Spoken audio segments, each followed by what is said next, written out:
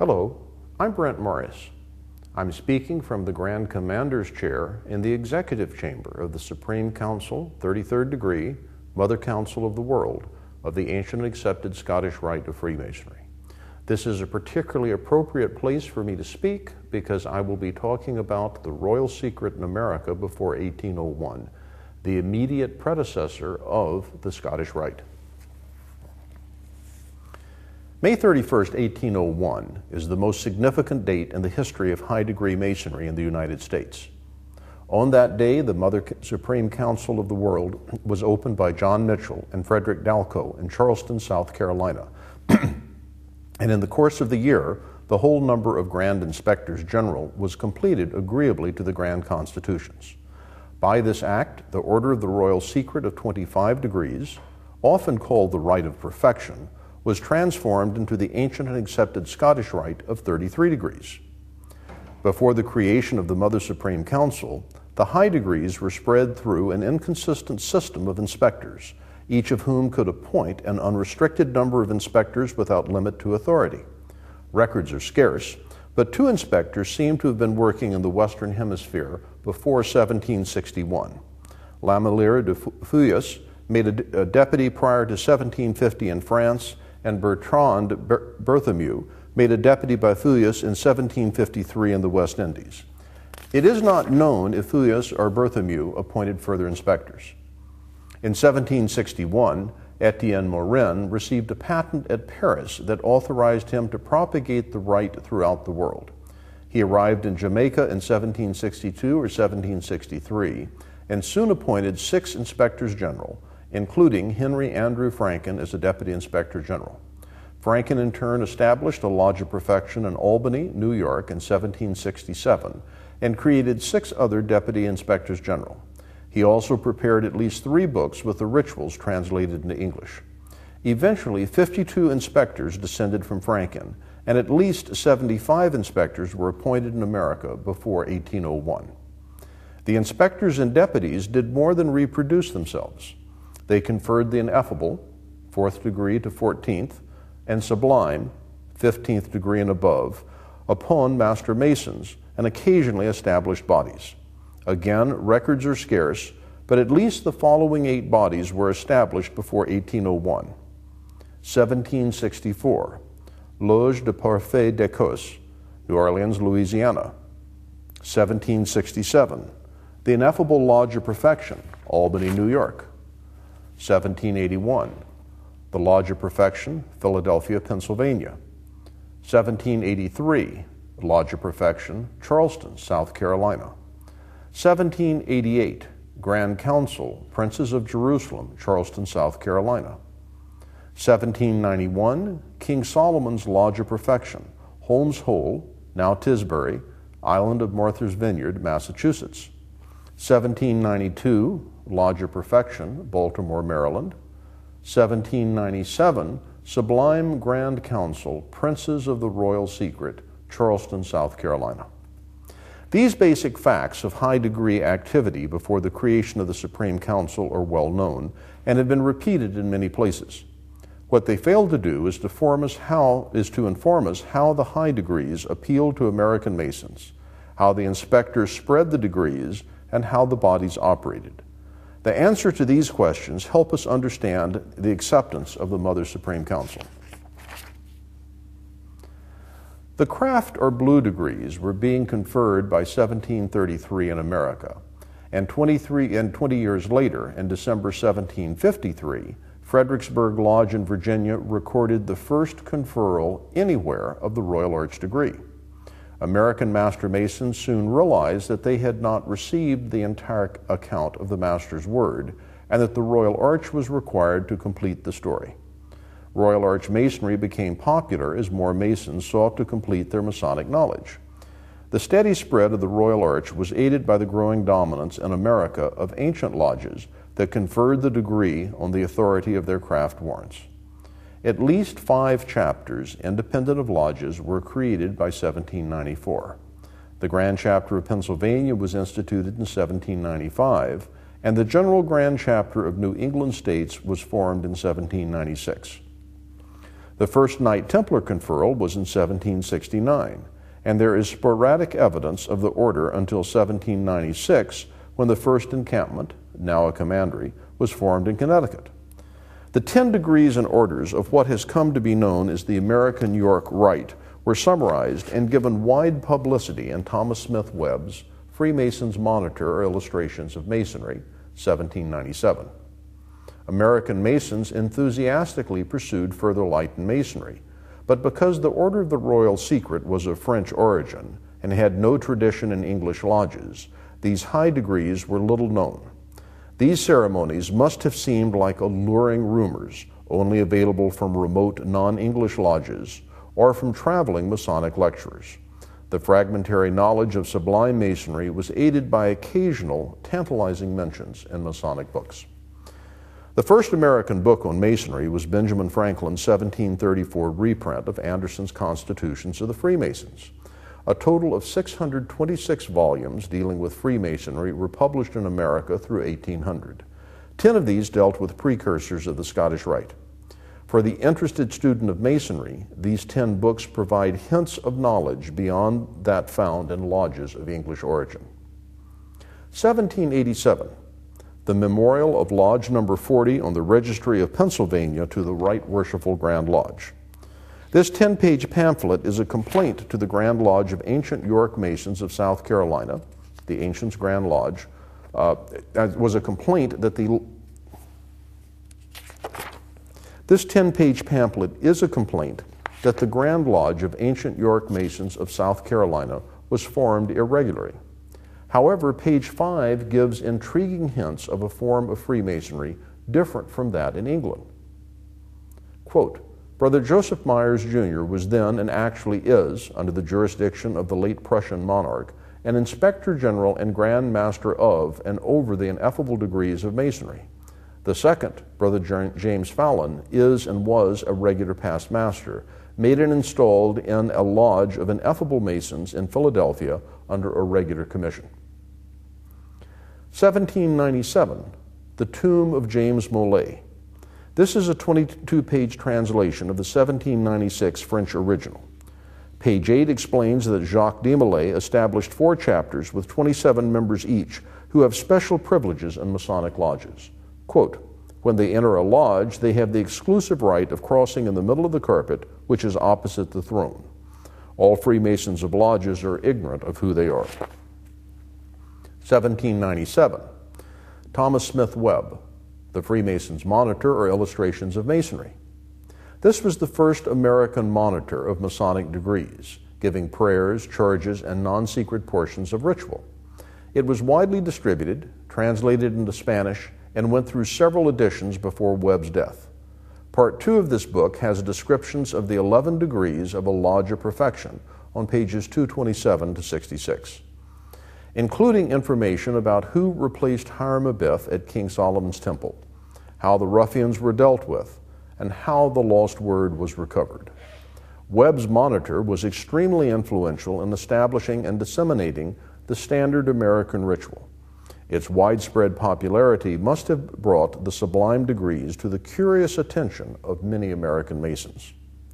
1798, John Robinson, Proofs of a Conspiracy Against All the Religions and Governments of Europe. This is the first American edition of this influential book, which created hysteria at the idea that the Illuminati were secretly infiltrating the governments of the world, and possibly America. On page 384, Robinson comments on Abbé Baruel's rituals of the Night of the Sun and Night Rose-Croix. Here is another instance of tantalizing references to Masonic degrees unfamiliar to most American Masons. 1798, John Robinson, Proofs of a Conspiracy, the second American edition of his work. 1799, Augustin de Baruel, Memoirs Illustrating the History of Jacobinism, volumes 1, 2, 3, and 4. Because there were 3 separate printers for the 4 volumes, Kent Walgram assigns each a separate entry in his bibliography. There are more provoking hints of unseen forces in Freemasonry. Occult lodges, or hidden lodges, which Baruel termed arrières lodges, in In Volume 2, the reader can find descriptions of the degree of elect, Knight of the Sun, higher degrees of Scotch Masonry, degree of Rose-Croix, mystical Masonry, and Knight Kadosh. Volume 3 deals specifically with Weishaupt's degrees of Illuminism, but to the general Masonic reader, it all points to even more continental degrees unknown to English lodges. Further mention of continental degrees is in Volume 4, the African Brethren, Knights of the Eagle, the Adept, the Sublime Philosopher, Knights of Palestine, Knights Kadosh, Scotch Directory, Scotch Architect. 1800, Robert Griffith Wetmore, a feeble attempt to promote the felicity of Campbell's Mark Masters Lodge in Dunsborough, New York. On page 6, Wetmore says, quote, "When I first became your neighbor, I was in possession of 30 degrees in Masonry, including those styled ineffable, and therefore consider myself as having arrived to the ne plus ultra." Webb's Freemasons Monitor was the first authoritative guide to working the 10 degrees and orders of American York Rite. Craft degrees, 3, Royal Arch, 4 degrees, and Knights Templar, 3 orders. It also gave exciting information about an exotic type of masonry known to few American Masons, and must have generated great curiosity among its readers. At that time, a typical American lodge room was rather simply decorated with pillars in the west, an altar in the center, and an illuminated G in the east. Compare this austerity with the lavish description Webb gives for just one of the ineffable degrees. Observations on the degree of Provost and Judge. This lodge is adorned with red and lighted by 5 great lights, one in each corner and one in the center. The master is placed in the east under a blue canopy, surrounded with stars, and is styled thrice illustrious. The worshipful master of an American craft or blue lodge wore his usual clothes with a ribbon around his neck from which hung a square. His apron was probably homemade and decorated by his wife, sister, or mother. There are many images of George Washington and Benjamin Franklin in such simple but dignified attire. Again, compare the description Webb gives to the luxurious dress of the presiding officer of the degree of Knights of the Ninth Arch or Royal Arch. The most potent Grand Master, representing Solomon in the east, is seated in a chair of state under a rich canopy with a crown on his head and a scepter in his hand. He is dressed in royal robes of yellow and an ermined vestment of blue satin, reaching to his elbows. A broad purple ribbon from the right shoulder to the left hip, to which is hung a triangle of gold. After being enticed since the 1760s with allusions to and hints of mysterious Masonic degrees preserving the full story of the craft, American Masons were given clear information in 1802. The Mother Supreme Council published its circular throughout the 2 hemispheres, announcing itself and explaining the degrees under its control. The circular can be viewed as a wonderfully written sales brochure, enticing candidates to join by explaining why the ineffable and sublime degrees are necessary to fully understand Freemasonry. It gave many examples of why the high degrees are both superior and essential. The Supreme Council alone is governed with historically correct documents. Much of the history of Masonry in the early ages is so mixed with fable and enveloped with the rust of time that little satisfaction can be obtained. But as we approach nearer to our own times, we have authentic records for our government. Another point, the first 3 degrees are only a preparation for the higher degrees. Quote, "The 3 first or blue degrees were formed as the test of character and capacity of the initiated, before they should be admitted to the knowledge of more important mysteries." The true Master's word was lost to the blue degrees with the death of Hiram Abiff, but the ineffable and sublime degrees still possess it. Quote, "It is well known to the Blue Master that King Solomon and his royal visitor were in possession of the real and pristine word, but of which he must remain ignorant unless initiated into the sublime degrees."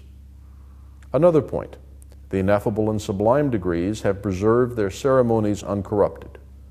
Quote, "Much variety and irregularity have unfortunately crept into the blue degrees in consequence of those who are unacquainted with the Hebrew language, in which all the words and passwords are given.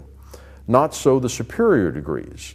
They appear in that sublime dress which their founders gave them. Another point, the ineffable and sublime degrees continue the tradition of the Crusaders and base their degrees on authentic records discovered in Palestine. Quote, while 27,000 Masons accompanying the Christian princes in the Crusades were in Palestine, they discovered several important Masonic manuscripts among the descendants of the ancient Jews, which enriched our archives with authentic written records and on which some of our degrees are founded. From the introduction of the Royal Arch in 1753 to the circular throughout the two hemispheres in 1802, American Masons had been advised directly and indirectly that the craft degrees didn't tell the entire story of Masonry. Not every Mason was induced to pursue further light, but for those that were, it must have been challenging to know when to stop. Suggestions of yet one further revelation, perhaps the ne plus ultra, might come with the next visitor from overseas, in the latest publication, or at the hands of an itinerant Masonic lecturer. Freemasonry came to the United States from many sources and in varied forms. The early lodges had little guidance for their rituals and ceremonies, probably relying on equal doses of oral tradition and written and printed exposures. Four ritual exposures were published in America before 1801, all reprints of American originals, all reprints of English originals. The Mystery of Freemasonry in 1730, Masonry Dissected, 1749-1750, Hiram or the Grand Master Key, 1768, and Jachin and Boaz, 1774 through 1801. These are the dates that the editions appeared in the United States. Prior to the publication of Morgan's work, Illustrations of Masonry by One of the Fraternity in 1826, Jachin and Boaz was the most important expose published on American soil and greatly aided ritual uniformity. While there were doubtless other imported exposures available, it was exposure of the ancient working of Jachin and Boaz that most influenced American ritual. It went through 10 editions before 1801, while the other 3 American exposures were never reprinted. We may infer from its popularity that Jachin and Boaz was used widely, if informally, by American lodges to guide their rituals. Nature abhors a vacuum, and into the vacuum of American Masonic ritual appeared itinerant Masonic lecturers. These uniquely American entrepreneurs traveled the country teaching uniform workings of the 3 craft degrees. The first 4 of the American Royal Arch, Mark Master Mason, Past Master, Most Excellent Master, and Royal Arch, and side degrees. The great unifier of American ritual was Thomas Smith Webb, who is known to have used Jachin and Boaz to teach his students. Webb formalized the ceremonies in Jachin and Boaz, adjusted the language to American vernacular, and filled in the procedural gaps. He extended the language and forms of his craft work to the Royal Arch and taught and certified other lecturers. In 1797, Webb published the Freemason's Monitor, which was a teaching tool that helped cement his ritual codification. As noted before, it also must have piqued interest in the high degrees. Little is known about the business practices of Masonic lecturers, but we can make some reasonable inferences from the 1782 to 1808 Register of Abraham Jacobs and the 1817 to 1820 Diary of Jeremy Ladd Cross. If we assume that each inspector of the Order of the Royal Secret was an itinerant lecturer of some sort, then perhaps a total of 100 to 150 such peddlers offered their services to Masonic bodies and individual Masons. In addition to lecturing on the craft and Royal Arch degrees, which meant teaching the ritual and floor work from memory, these lecturers sold or gave side degrees to their customers and chartered various bodies under their authority. Jeremy Cross's diary gives us a good idea about the business of a successful lecturer. While his diary entries are for 1817 to 1820, finances then could not have been too different from the period before 1801. His fee for lecturing for a day in 1817 seems to have been $4, about $55 in 2003. He established councils of select masters for $20, about $275 today. He became a Masonic lecturer in 1814, but by 1818 was still in debt and hoping to settle down. On August 17, 1817, he started out from Haverhill, New Hampshire, traveled by coach and boat, and arrived in Richmond, Virginia on December 4th, a trip of 635 miles. He often stayed with Masons and regularly dined with them, even when he stayed in a hotel. During the 17-week trip to Richmond, he established at least 6 councils of select masters. That would be $120 or $1,650 in today's money, and spent some 29 days lecturing in lodges and chapters. That's about $116 for lecturing fees or $1,595. His total income for the trip down to Richmond was about $236 or $3,245 in today's money. To get a very rough estimate of his expenses, note that during his stay in Washington, D.C., he paid $8.75 for 3.5 days room and meals at Thomas Crawford's Union Hotel, or $2.50 per day. The cost for lodging in smaller towns must have been less, say $1.50 to $2 a day.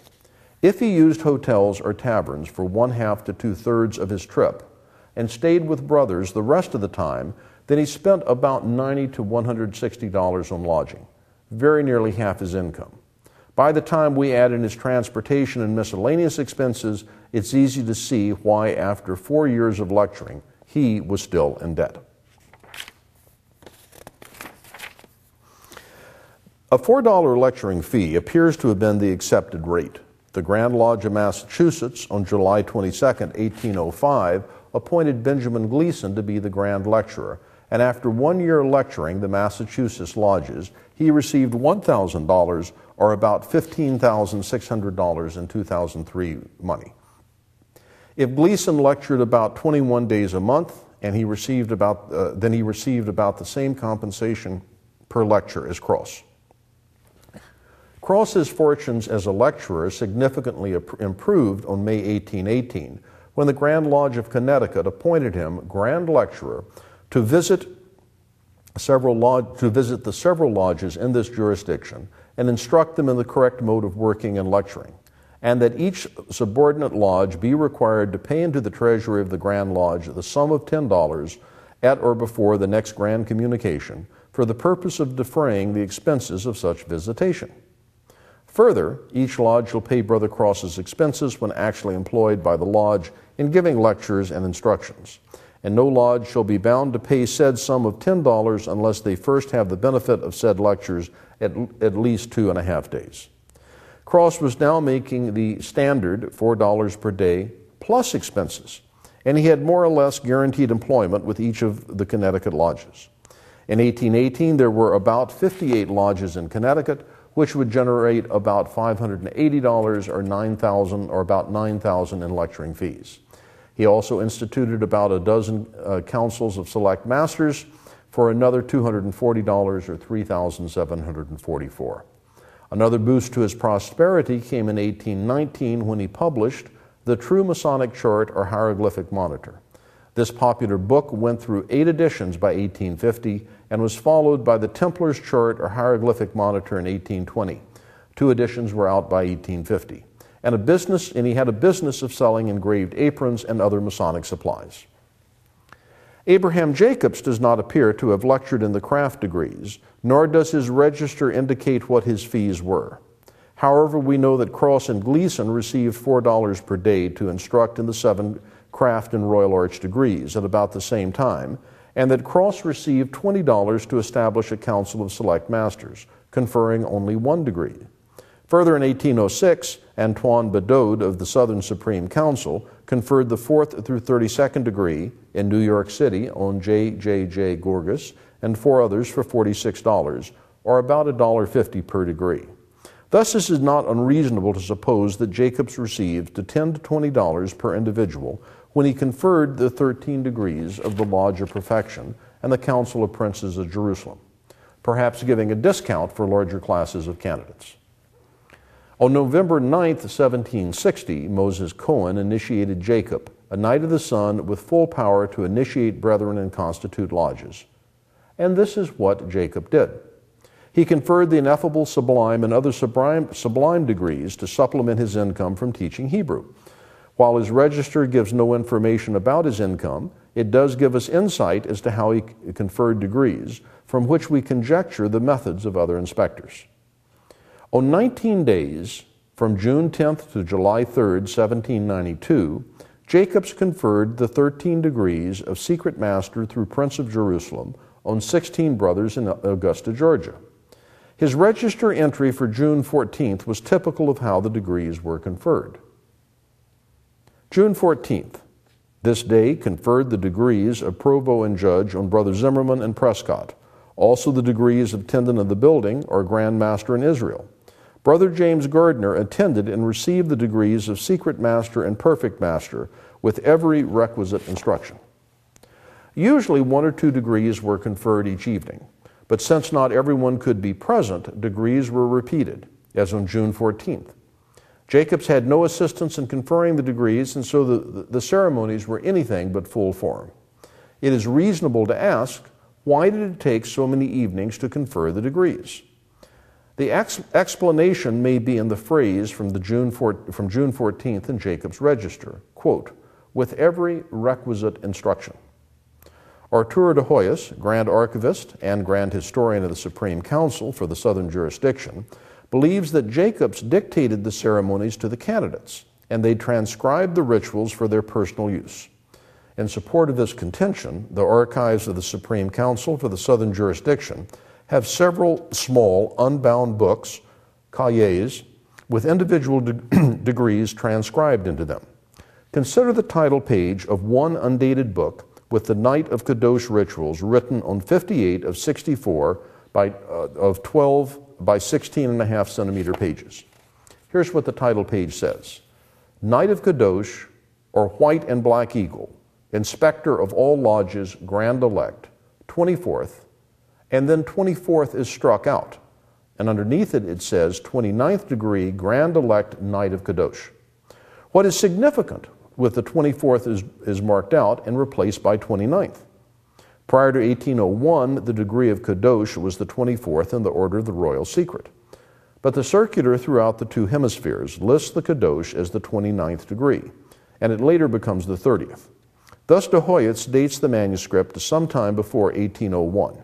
It was prepared under the aegis of the Order of the Royal Secret, but soon after, its owner must have transferred allegiance to the new Supreme Council, and the ritual was renumbered and renamed in a different hand. Note that it is only necessary to renumber degrees above the 22nd degree, Prince of Libanus, since the 2 systems agree through there. And it is only such renumbered degree books that can be confidently dated as being written before 1801. The Supreme Council invited all holders of patents from the Order of the Royal Secret to turn them in and receive a patent from the new body. Few of these books are extant for probably several reasons. First, there were never very many recipients of these degrees, as witnessed by the few bodies established before 1801 and the paucity of comments in Grand Lodge proceedings. Next, during the American anti-Masonic period of 1826 to 42, renouncing Masons were encouraged to destroy all of their Masonic paraphernalia. Finally, no less an authority than Albert Pike encouraged the destruction of earlier and unapproved versions of Scottish Rite degrees and recommended, quote, old and worthless cahiers of degrees be committed to the flames. We can now assemble a model of how the inspectors spread the high degrees. Armed with their patents, they gathered from 1 to several candidates, summarized the degree ceremonies, and taught the words and grips. After each abbreviated ceremony, the inspectors dictated the ritual to the new members who transcribed them for their personal use. Some inspectors, like Abraham Jacobs, encouraged their candidates to apply for warrants from appropriate authority, though obviously few followed through. Unfettered by Grand Lodge regulations, the inspectors were free to peddle their wares wherever they found willing candidates. Their customers, either lured by sales pitches for exclusive degrees or drawn by the promise of further light in masonry, eagerly paid for the information. The degrees were conferred as well as possible by the inspector, with perhaps a few brothers assisting. The new candidates were then permitted to transcribe the rituals for their later study and use, perhaps in organizing a high-degree body with a warrant. How did the high degrees operate before 1801? Well, according to the first U.S. Census in 1790, the total population of the United States was 3,893,635, and the five largest cities were New York City, 33,000, Philadelphia, 29,000, Boston, 18,000, Charleston, 16,000, and Baltimore, 14,000. 5 high-degree bodies were located in 3 of the 5 largest American cities, with Charleston alone accounting for 3 bodies. Albany, with 3,500, was the 19th largest American city and had 1 body. The surprise location for a high-degree body is Holmes Hole on the island of Martha's Vineyard, Massachusetts. The 1790 census shows only about 350 people in the town, though the surrounding Dukes County had a population of 3,245, which, if it were a city, would have ranked it as the 20th largest in the United States. These bodies of the Order of the Royal Secret were mostly located in the largest urban centers, which should have given them excellent exposure to Masons. We have very few extant records of any of these bodies. The first Hautes Grades body in the U.S. was established in New Orleans. Loge de Parfait d'Écosse opened there on April 12, 1764, and worked, quote, the Bordeaux system. But being first, it did not guarantee longevity. Shortly after France ceded New Orleans to Spain through the 1763 Treaty of Paris, Freemasonry either went underground or died out completely in the city. Only one document remains of Parfaits d'Écosse, the minutes of 2 meetings. We know nothing about its operations or influence. The Hautes Grades did not formally return to New Orleans until 1807. The Ineffable Lodge of Perfection of Albany was chartered by Henry Andrew Franklin in 1768. Its register is in the archives of the Supreme Council, 33rd degree, Northern Masonic Jurisdiction, and records 123 meetings from 1768 to 1774, with no meetings held in 1772. The extant minutes are banal and do not reflect the promise of the sublime perfection of craft masonry. The Minute Book of the Lodge of Perfection in Philadelphia, established by Solomon Bush, has been preserved by the Grand Lodge of Pennsylvania and was reprinted in 1915. It records the meetings from the first in 1781 to the abrupt last one in 1789. While the members did write to Frederick the Great, the proceedings are otherwise unexceptional. Isaac DaCosta organized the Sublime Grand Lodge of Perfection in Charleston in 1783. Quote, on the 13th of June, 5796, the lodge room, records, jewels, and furniture of the Ineffable Lodge of Perfect and Sublime Masons were consumed by fire, which, added to other causes, suspended the meeting of the Sublime Lodge, except some occasional ones for special purposes. 5 years after DaCosta organized the Lodge of Perfection in Charleston, Berend M. Spitzer, Abraham Forst, and Joseph M. Myers opened the Grand Council of Princes of Jerusalem in 1788 in the city. Its jurisdiction over lodges of perfection and councils of princes of Jerusalem was recognized by at least Abraham Jacobs, who instructed his initiates to apply to Charleston for a charter. King Solomon's Lodge of Perfection at Holmes Hole, now Tisbury, on the island of Martha's Vineyard, was created by Moses Michael Hayes, Deputy Inspector General, in 1791, when he was serving as Grand Master of the Grand Lodge of Massachusetts, the Ancients. In 1797, the body surrendered its charter to the Grand Lodge and received a new charter with the same name, but solely as a craft lodge. King Solomon's Lodge of Perfection surrenders jewels, charter, and records in 1822, and all were destroyed when the Grand Lodge in Boston burned. Henry Wilmans, Grand Inspector General, established a Lodge of Perfection in Baltimore, but the only remaining document is the Constitution and laws of the Grand Elect Perfect and Sublime Masons, signed by 27 members in 1792, 4 of whom became Grand Master of Maryland. There is a reference in 1804 to Concordia Lodge No. 13 of Baltimore settling a rent account with the Sublime Lodge for $150. This seems to indicate that the Lodge of Perfection survived at least 12 years. Nothing else is known about it. Charleston became the center of American high-degree masonry in 1797 when a sublime Grand Council of Princes of the Royal Secret was opened there under the authority of Hyman Isaac Long. This was the last high-degree body to be formed before 1801. The only ineffable or sublime bodies still working in 1801 were probably in Baltimore and definitely in Charleston.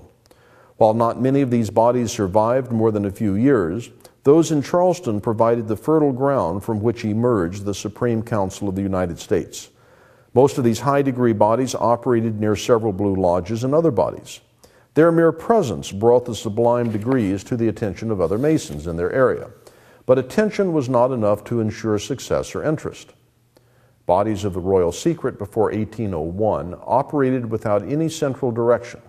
There was no state or national leadership. In contrast, there were Grand Lodges in 12 of the original states by 1791, with Delaware forming its Grand Lodge in 1806. Some Grand Lodges permitted their lodges to work the Mark, Royal Arch, and other degrees by virtue of their warrants.